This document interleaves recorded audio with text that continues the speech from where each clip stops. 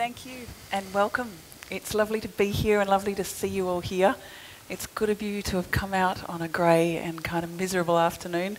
So luckily it's cosy here. I'm delighted to be here with two incredibly distinguished and thoughtful guests. I'm sure you know them both, but Lior and Hannah Kent. And I've had the pleasure in the last few weeks of kind of immersing myself in their worlds. And because of the way that this talk is set up, the premise is that we learn a little bit about what a writer listens to and what a musician reads.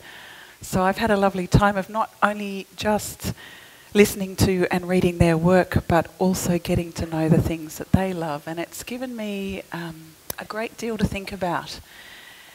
And it seemed to me that there are many threads that they have in common, but there were two things that stood out to me particularly about these two people.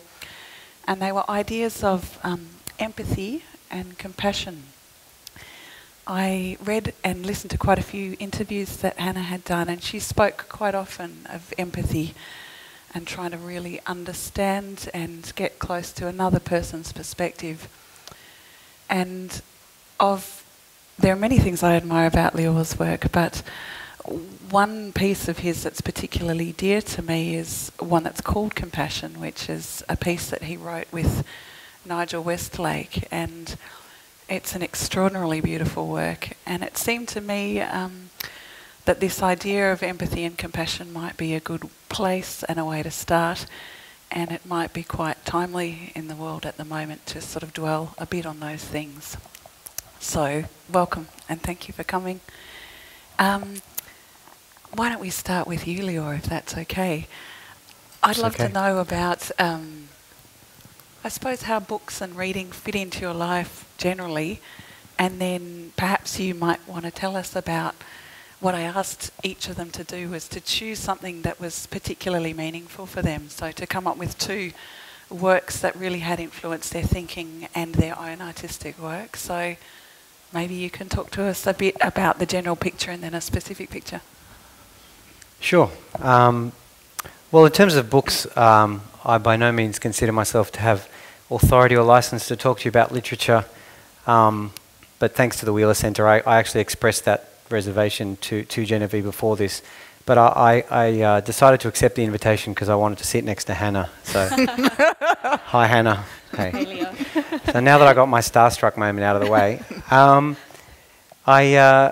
well, books, I suppose, serve a dual purpose. One is I take my lyric writing very seriously, and so I find when I do immerse myself in reading, it sort of triggers that part of the brain that throws interesting words together, so that when I sit with my instrument and try and let my subconscious spew out what's going on in my life, I find that more interesting and poetic words come out. And when I'm not reading, it feels like a constant battle against cliche. In terms of selecting some books, the first one that I'd like to talk about is called Religion for Atheists. That's written by Alain de Botton, who's one of my favourite writers. An incredible modern-day philosopher. I think a lot of people label him a pop philosopher, but I think that's quite cheap. It's just because it's so accessible. But that book came into my life at a seminal moment. As you mentioned, I wrote a piece called Compassion with Nigel Westlake, and I didn't grow up a particularly religious person, but I always loved Jewish music, and as a vocalist went back and I always fell in love with some of the melodies that Jewish music house. And there was one piece in particular that haunted me. It's a piece called Avinu Malkeinu, and I heard the melody and it stayed with me, but later in life I learned of its meaning, and there's a beautiful message within Avinu Malkeinu which says, "Instill me with a greater sense of compassion so that I can be liberated." And that link between compassion and liberation really resonated with me, and I found it a beautifully universal and poignant message. And so I started singing it and closing some shows with an a cappella version of Avinu Malkeinu. Nigel contacted me a few years ago and invited me to perform at the 1-year anniversary of the tragic death of his late son Eli, and which simultaneously also marked the launch of a charity that him and his wife Jan we're launching called the Smugglers of Light Foundation. And it was a highly charged and emotive night, and at the end of the performance I chose to finish with this a cappella rendition of Avinu Malkeinu, and which seemed to have a really strong resonance with the crowd that night. And it was only after the performance that I met Nigel, and we entertained the idea of working together on an orchestral arrangement to Avinu Malkeinu in stark contrast to the way I'd been performing in a cappella. And we presented that to the Sydney Symphony Orchestra as a short work, and we were lucky enough that the orchestra artistic director came back and said, well, you know, we think this is a great idea, why don't you come back and with an idea for a full-length work, which we were really excited by. And then we kind of left the meeting and went, what are we going to do? What happens now? So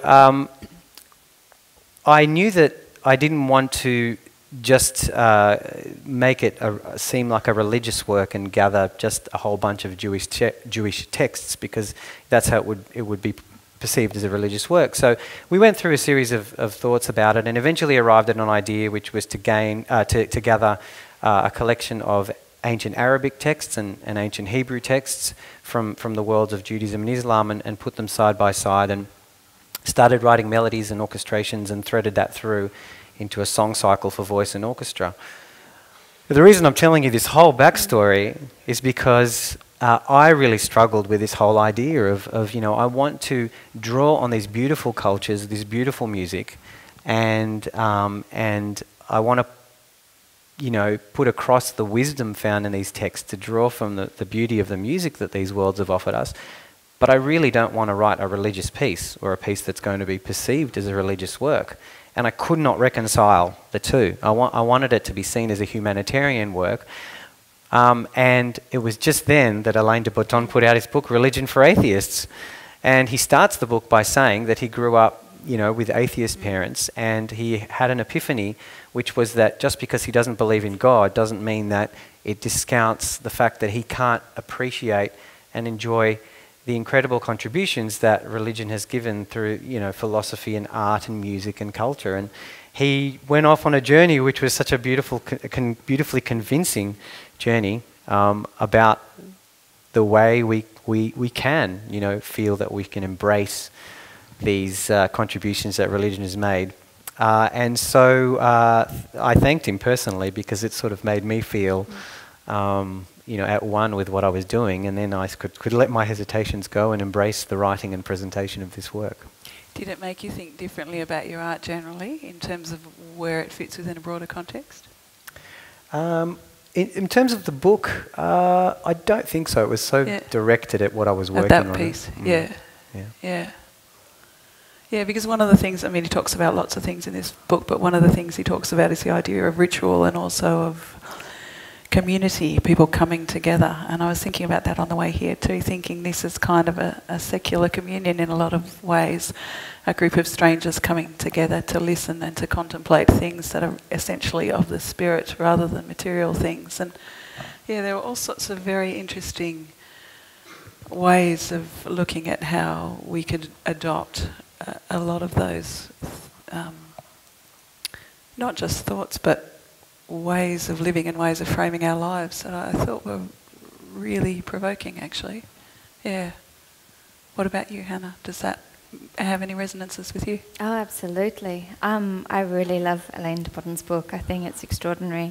And I think there's a lot that needs to be really taken from religion. I sometimes I'm not an extremely religious person. I don't go to church regularly. I wasn't raised in a religious household, but there's a lot that I admire about religion, and sometimes it really saddens me when people, I call them fundamental atheists. They're so determined that everyone should see reason and adopt science as their religion and become an atheist that they neglect a lot of what is good and useful about religion. And I think Alain really captures that and really talks about that in a beautiful way.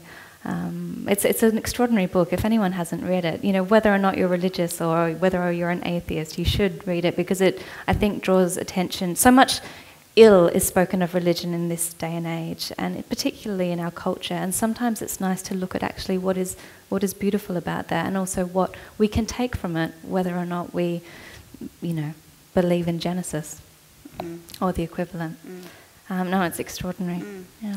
Even the titles of some of the chapters I thought were lovely. Like there's a chapter on tenderness, and the idea of writing a chapter on tenderness I thought seemed important. And he talked another one was about perspective, and that made me think about you and your book too. And I've heard and read you talking about sort of not wanting to frame it as a historical novel, and sort of wrestling with that line between fact and fiction, and in essence wanting to tell a story and really wanting to inhabit the spirit of this woman. So that also made me think about some of those same ideas about, and I guess also that thing of tenderness. It felt to me that the way that you brought that woman to life for us was done out of a huge spirit of not just an amazing empathetic leap, but such kindness. We were taught to love her in a way, and he talks a lot about that in the book too, that that religion is a great way of encouraging us to be our better selves.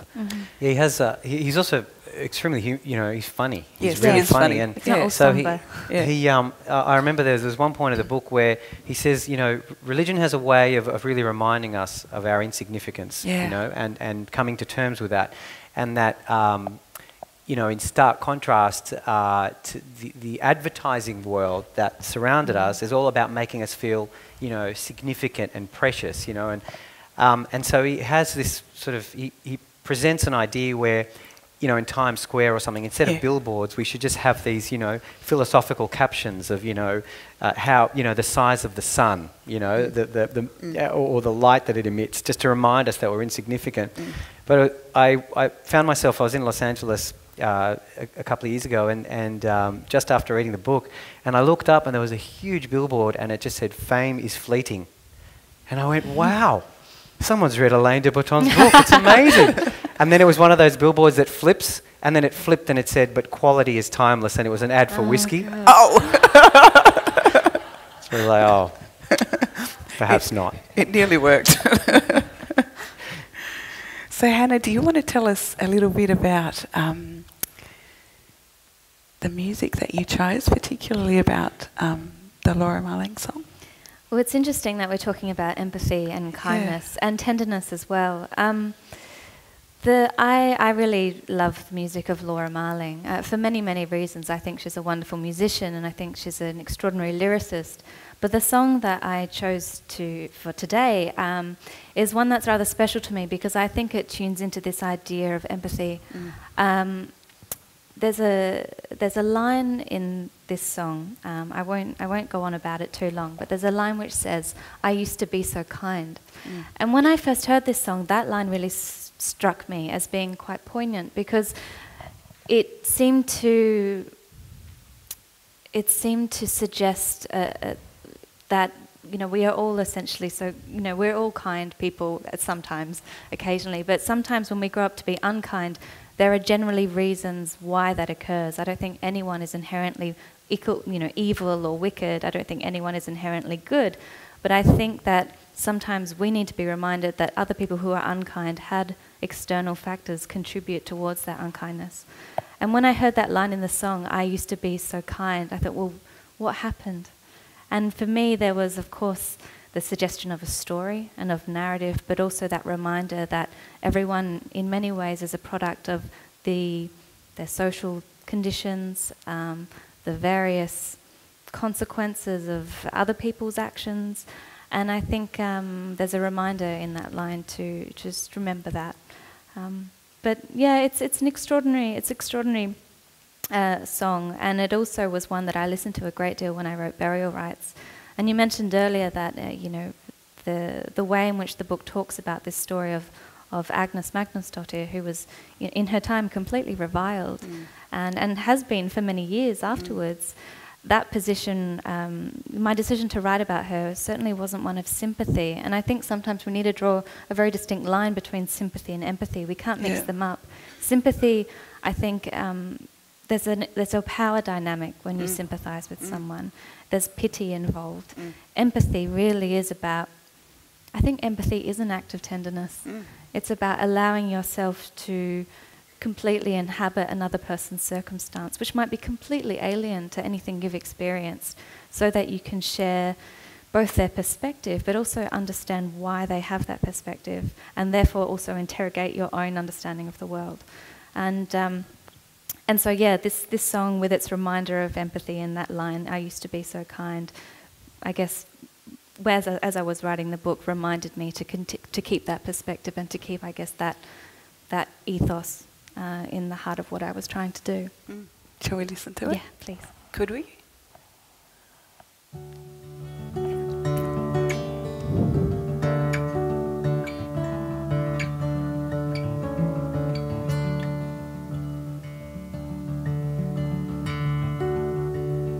My husband left me last night, left me a poor and lonely wife. And I cooked the meals and he got the life. And now I'm just out for the rest of my time for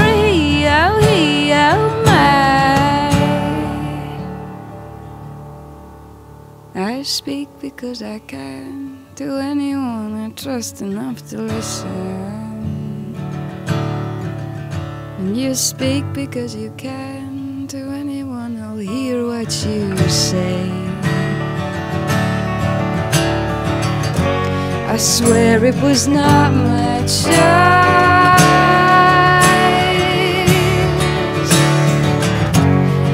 I used to be so kind.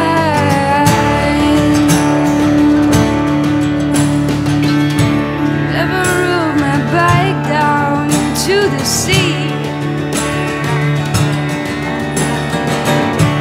Never finished that letter I was writing.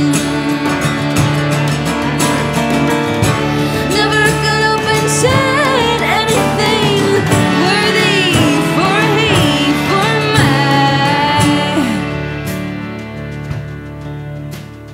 graceful sleeper, you midnight dreamer. I'm flawed by your side. I'm flawed by your side. I swear it was not my choice to reach out for someone wise.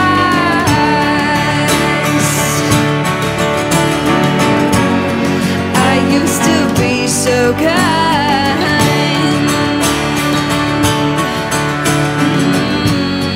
I used to be so kind. In the breaking of the morning, we'll be dancing on my soft lawn. When you're shaking out the anger that stops you from taking my call. When you're running up the highway saying I'm the king of you all. When you look back to where it started, I'll be there waving you on. Never rode my bike down to the sea. Never quite figured out what I believe. Never got up and said anything worthy for he, for my.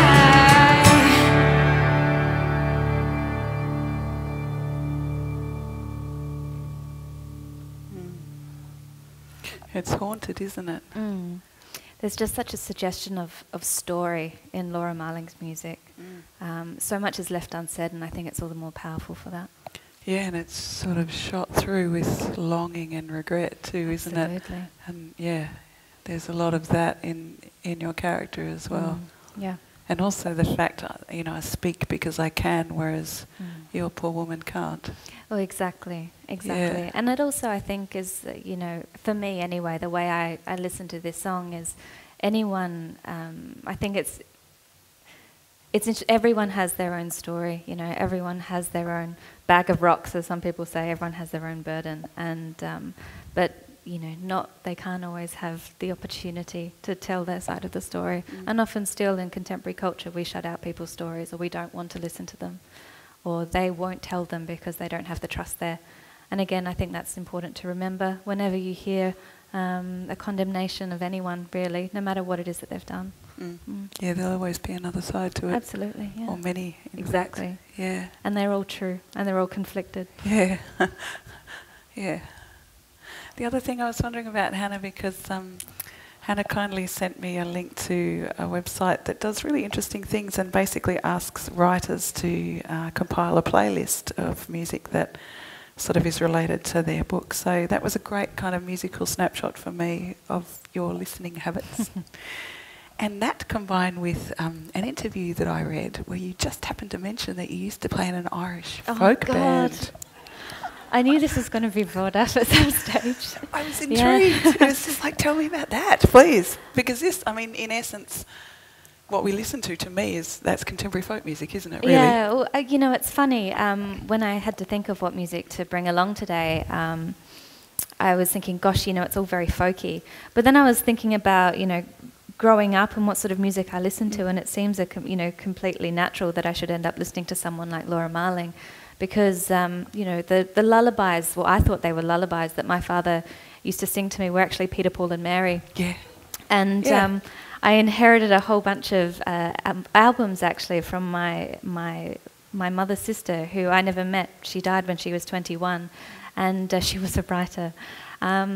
And she had Cat Stevens, and she had Simon and Garfunkel, and Don McLean, and I just these were my first loves. I completely fell in love with these people growing up. And then I remember, I had already such a strong grounding, and I guess you could say it's certainly singer-songwriters with elements of folk there as well. I used to listen to a lot of Irish music. My father used to sing me a lot of sort of Irish songs, again, as his lullabies. And I went along one Christmas to a local carols sort of night, and there was a little group there singing, and they were mainly children, and they had Irish instruments. They had the borans and the tin whistles and the fiddle. And I just remember just hearing it going, I have to join this group, I have to do it. And they were local in the Adelaide Hills, and I ended up joining what was called the Wee Folk. We were about, I think our largest, we were 8 kids, ranging from probably 8 years old to 16. And I stayed with them for many, many years, and we used to go around and tour and do all the folk festivals. And in the end, when I was about 12 years old, I started playing the drums, the drum kit. And so we started to slowly incorporate less traditional Irish instruments like the drum kit. We thought we were the Cause, we were like the Irish Von Trapps. And then, we eventually had a saxophone player, but that didn't really stick. But it was great. It was a wonderful sort of way to learn music because we memorised everything. Yeah. So while I can read music, I do it very badly, and I certainly can't play and look at it. I have to learn it by heart. And Irish music is fantastic. Yeah, it is fantastic. You just try and play fast. It's great. Did you play the boran? Yeah. And did you sing as well? Yes, badly. But enjoyed the drums best. Yeah. Okay. I was the drummer by the time I left at about 16.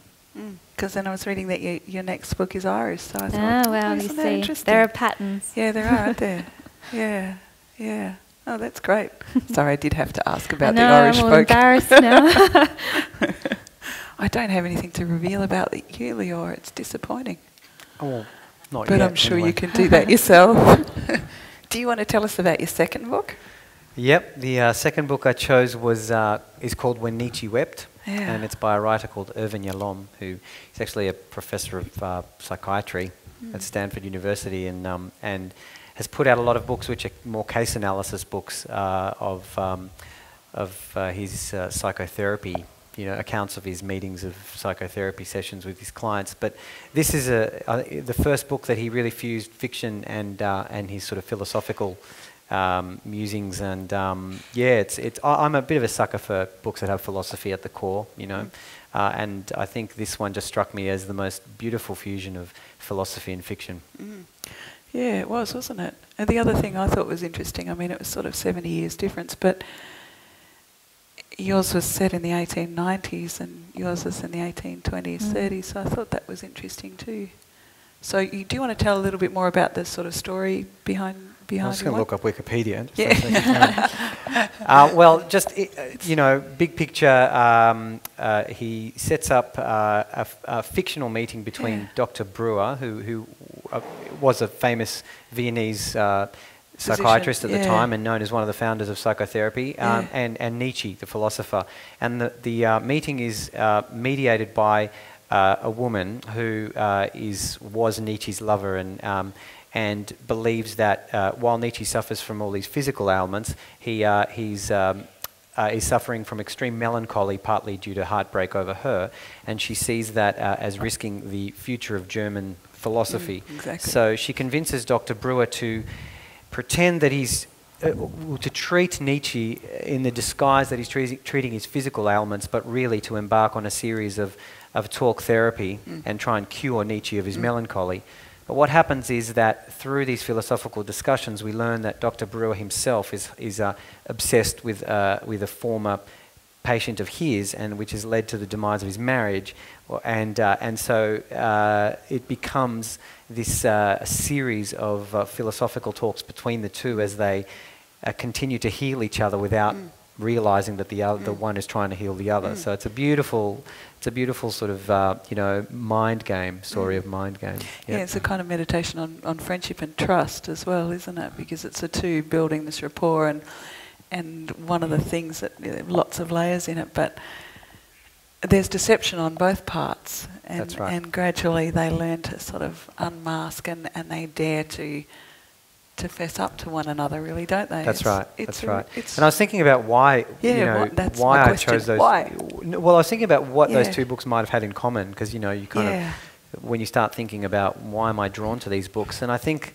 Yalom, they both, Botton and Yalom, they're deconstructionists. You know, that Yalom really takes the human condition, human behaviour, and all the facades and veils that we build around us, and he deconstructs them into the basic foundations of existential psychotherapy, which is his thing. And the way he does it is beautiful. He just strips everything away, and you pretty much realise it all ends up, being some sort of crisis in, fear of death, isolation, search for meaning, and he does that in a beautiful way. I think de Botton probably is more interested in doing that with institutions and society, things like religion and status, and he takes big society sort of topics, and he continues to then break them down and in much the same way. So I thought, it must be the process of that deconstruction that I enjoy. And that story, the second one you've just been talking about, or that book or that kind of thinking, how did that then sort of bleed into your own work? I think a lot of my own lyrics are philosophical musings. Yeah, that strikes me too. Yeah. When I think about it, little catchphrases of philosophical, insights or snapshots. Yeah. It's interesting. Lyric writing is very different because it's all about economy. It's like what you were saying. It's about what you don't say. You have to be as efficient as you can, preferably multi-sensory. Which I think actually, Hannah, you'd be a great lyricist because you do that so well. When I read Burial Rites, I think it was the first page. You describe a candle as greasy bright. And I just love that. It's just those two words evoke so much, and that's, I think, the secret to good lyric writing is you don't have much space, but you also, the music will, if it fits, it will enhance the emotive power of sometimes very simple words, which if they were just spoken, they wouldn't really resonate. And that continues to intrigue and fascinate me to lyric writing. So will you often start with something big and pare it back, or is it what's the essence of? I mean, I'm still developing a style of lyric writing because the way I write is often led by the music. I'll work on a musical idea and try and get into a zone where my subconscious is actually spilling out words. And it's quite amazing that when you can get into that zone, which is a very difficult thing to do actually, I find, it's amazing what your subconscious just puts out. And you just kind of go, oh, what was that? And you go, oh, actually, yeah, that is kind of going on in my life. So I think a lot of that is trying to kind of fuse the conscious and subconscious. So the music often leads you in. It does, but as you said, sometimes it does help to just write what you want to say, and then just like a book, edit it later and put the pieces of the puzzle together. It struck me reading you, Hannah, like it doesn't surprise me that you grew up listening to a lot of music, because your writing is so musical, I think. Like, oh wow, thank you. I'll take that as a compliment. Yeah, it's meant as one. Oh, thank you. It's funny you mentioned that, the way in which the lyrics are necessarily so sparse and need to be suggestive, and because it's the concision of so many of so many lyrics in the singer-songwriters that I admire, which I try to capture in my writing. I find it hugely inspirational, because you don't. I think there's some. I think of it. The music that I enjoy listening to, I think of as almost impressionism. It's it's well placed brush strokes, and you bring your own experience to it as well. And of course, you have the music, which lends the atmosphere, which of course you have to create in a slightly different way. But it's certainly that which I find hugely important when it comes to sitting down and writing. And you talked also, Lior, of the need to sort of fuse the conscious and the subconscious. And I often find that when I sit down to write, I'm too conscious of what it is that I'm doing. And I listen to music quite often to, I guess, to coax out that intuitive side. I think there's something slightly intangible, slightly ineffable about music which allows you to do that. You can forget yourself, and I think that's really, really important when you want to be creative. I don't think you can, unless it's an autobiography or something, I think it's really important to not be too analytical about what it is that you're writing or what message it is you try to convey. Often you're just trying to push forward an emotion or what you're trying to feel, and you can edit that later and make sense of it. But it's a difficult place to get to, that point where you can just write and hope that you're conveying atmosphere, that you're conveying a depth of feeling. And musicians do that so well, and that's really, what I would ever... that's what I aspire to, and that's why I listen to music when I write. I know a lot of people don't, and in fact I didn't for many years, because I thought that was the big no-no. You must write in silence so you can read aloud and hear the rhythm of your words. And I've completely disagree now. I listen to it pretty much always. If I sit down to write, I'll definitely put on music, and I think, yep, that's okay. That's what I need to do. I need that concision, and I need that same depth of feeling. Do you not find that the words of the lyrics that you're listening to, which might be portraying a completely different world, interfere with you trying to pinpoint the world that you're trying to write? Generally not, because I think by the time I sit to write, I'm inhabiting the world that I'm writing about, and I find generally, like with that Laura Marling song, I mean that's probably about something completely different, but I was able to take that line and make it relevant to my story and my narrative. But the other thing I do, in fact, when I find it distracting, and it does happen occasionally, especially if I'm not familiar with the work, is that I listen to it on repeat over and over again until I stop hearing the words. And I take something from that.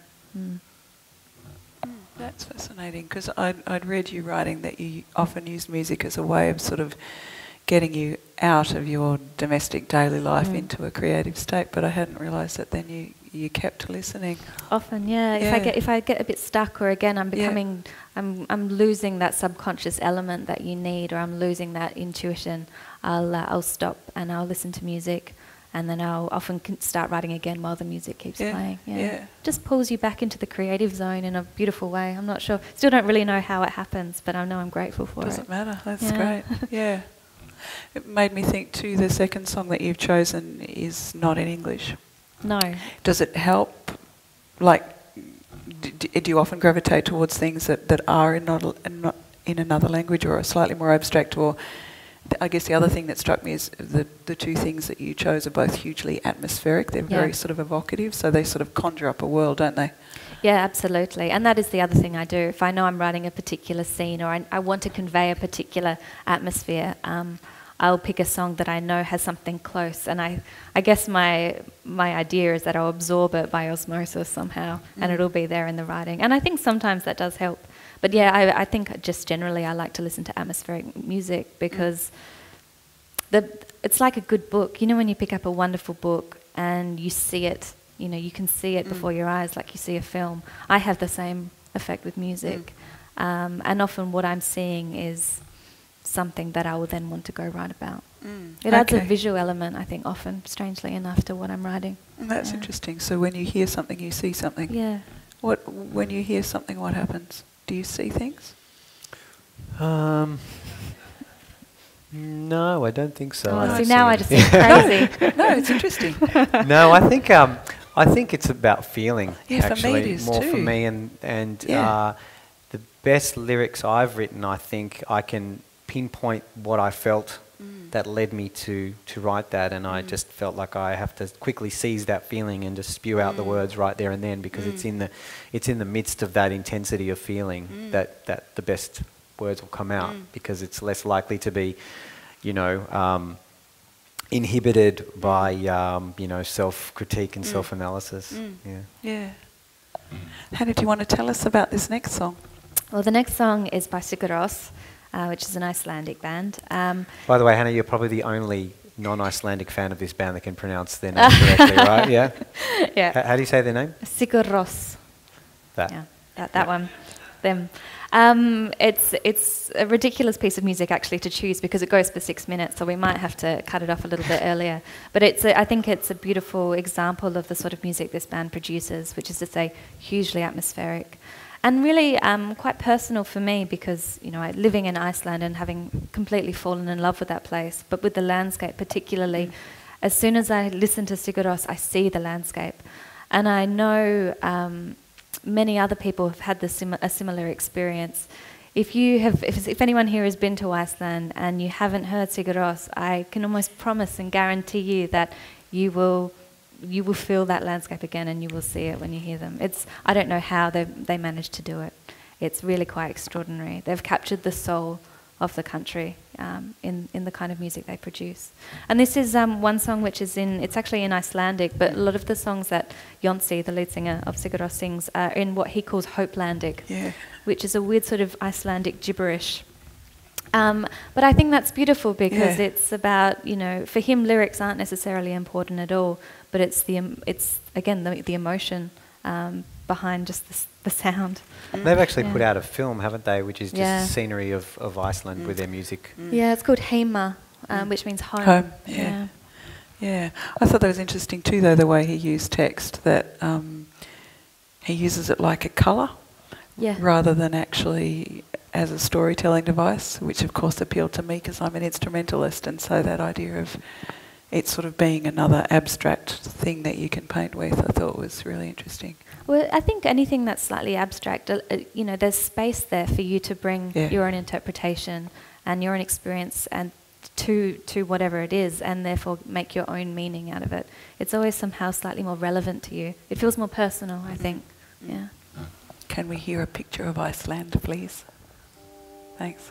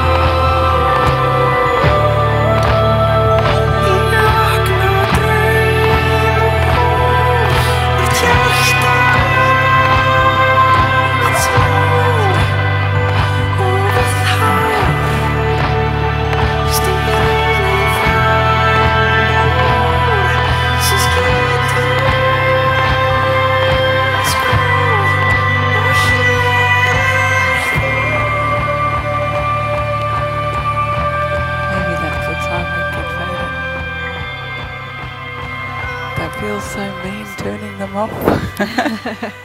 It's beautifully dreamy, isn't it? Absolutely. Yeah. It's funny. I've seen them play live. They've toured Australia quite a few times, and something which isn't uncommon in the audience when they play is people crying. And I've often really been struck by this, and I think it comes back to there's something again ineffable about their music, but something so soulful. At least I find it. It's almost like a prayer, you know, in the same way that it's some kind of communion goes on there, and you can't explain it and you can't rationalize it, and it's about emotion, I think. And again, people bringing their own whatever's going on in their life to the music, and the music playing it back to them. The other thing I think of when I listen to that, just purely in musical terms, is that they work in that world of electronica incredibly well. And so a lot of the sounds that they're producing may have started as acoustic sounds, but then have been manipulated in all sorts of ways. And something about that sound world that, to me, is brilliant at conjuring up landscapes, and particularly conjuring up really big spaces. There's a sort of a cosmic enormity about that palette that they do really well. And I was thinking about that. It seems to me that musically the people who are most interested in that kind of language, it's quite a cold country thing. Often that sort of music is coming out of places that have long, dark winters, and where people are very marked by the landscape because it dominates their lives in interesting ways. I completely agree with you.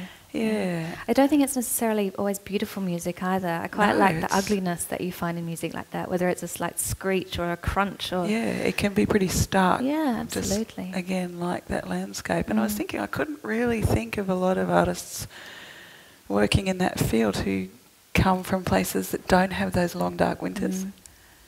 Yeah, you're onto something there, I think. I lived in Scandinavia for a while, so I've thought a lot about how those seasons change the way you experience the world. And I think that was so amazingly strong in your book, that sense of like it was so visceral what that land does to you, quite apart from, its elemental beauty, but it shapes you. You have no choice but to orient not just your life, but a big part of yourself around. Absolutely, absolutely. Yeah.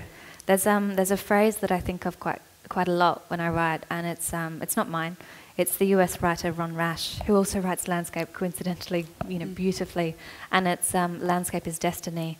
And I often think about that, and when I'm listening to Sigur Rós and I'm trying to convey, for instance, in Burial Rites, the Icelandic landscape, and I'm thinking, first of all, how do I represent this way in a way that is true and beautiful, but also captures hostility, but also to show how it shapes and moulds the people who live amongst it. So yeah, it's all connected somehow. But I think, you're definitely onto something there. It's that element of hostility, of discomfort, or of brutality, maybe. I'm not sure. There's a raw quality to it. And a kind of strange beauty. Yeah, it's ethereal. Yeah. I fear we might be coming close to the end of our allotted time. But did anyone have any thoughts to conclude? It's been lovely to be here. Thanks, Hannah. Thanks, Lior. I should say that I was really nervous about meeting Lior as well. I was consciously trying not to fangirl in front of him. The hugely intimidating presence that I am. It's terrifying.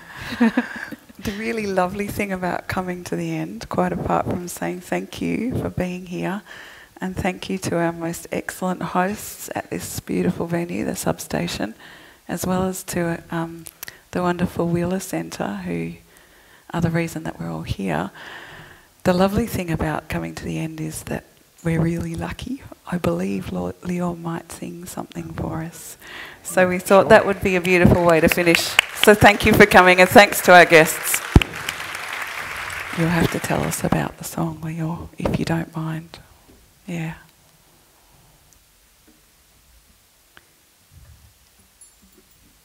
Oh, I've got the guitar here, Hannah, if you wanted to get up for a song as well and play us one of the songs from your Irish band. Should have brought my borin.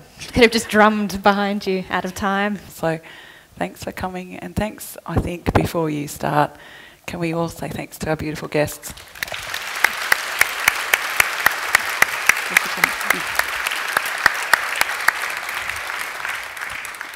I wanted to play a song that is called My Grandfather. It's a biographical account of my grandfather and my story with him. It's off the latest album that I put out called Scattered Reflections. When I was born, my grandfather held me in his warm hands, and it seems though his eyes are teary, but it's hard to tell from the old photograph.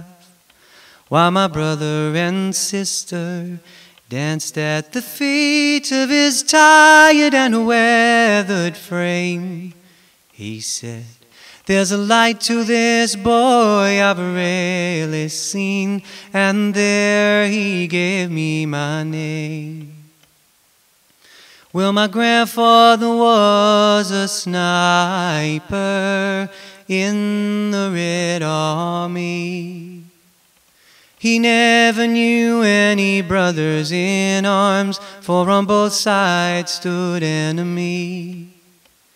With a cold, unbroken will to survive, his steady hand took aim, and he drank just enough to keep himself warm, for he never spoke his true name.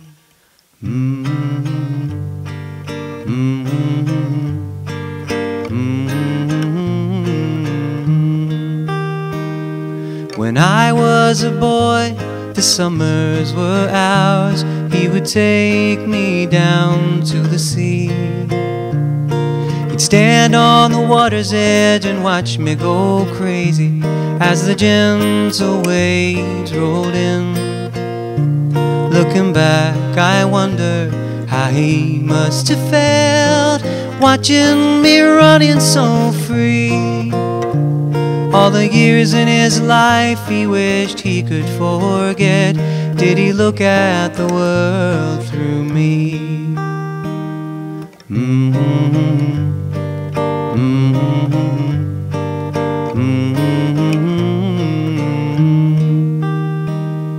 When I was a man, I flew across the ocean when I heard he needed care. I listened as he spoke of his turbulent life from his ordinary chair. And he ended by saying, "Oh, I've had enough. The time's come for me to go. I have only one wish that is left in me, to be taken peacefully."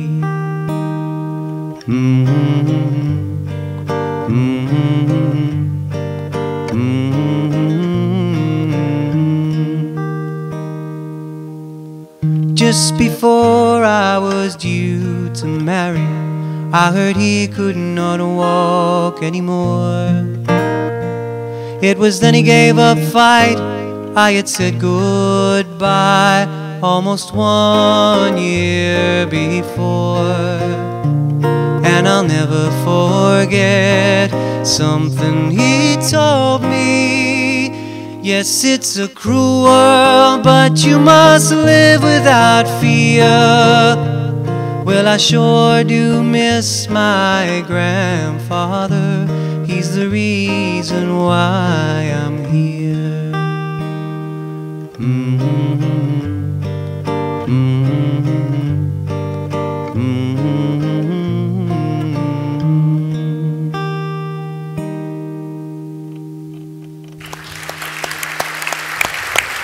Thank you.